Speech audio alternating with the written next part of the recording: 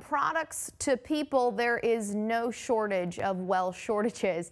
And there's not just one cause to the issue. The supply chain itself is missing some pieces from the start. Our Nixon Norman tells us how this is impacting people locally. From factories to grocery store shelves, supplies are limited.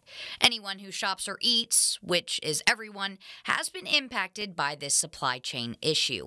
A lot of the time, products aren't available because part of the materials needed to make that product are not available themselves.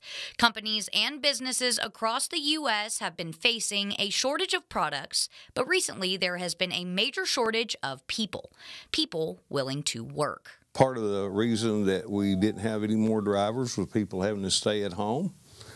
Then, of course, we got bailouts and we got money for free and nobody wanted to work. This is particularly affecting those who run restaurants and grocery stores. If you've been to any fast food place, they're out of stuff.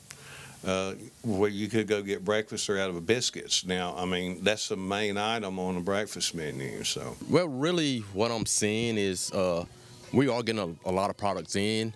It's just some of the most popular items, like some of the juices, what customers buy every day.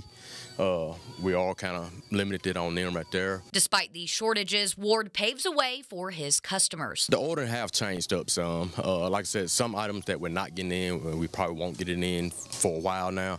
We're just spreading out on other products. So that's what we're doing right now. We're just kind of spreading out on a lot of other products. And luckily, these customers don't seem to mind, or at least understand that this supply issue doesn't fall on the shoulders of local business owners and employees. No complaint from our customers. Our customers understand if we're out of something, we're gonna try to get it to them some way. Nixon Norman, Fox 54 News.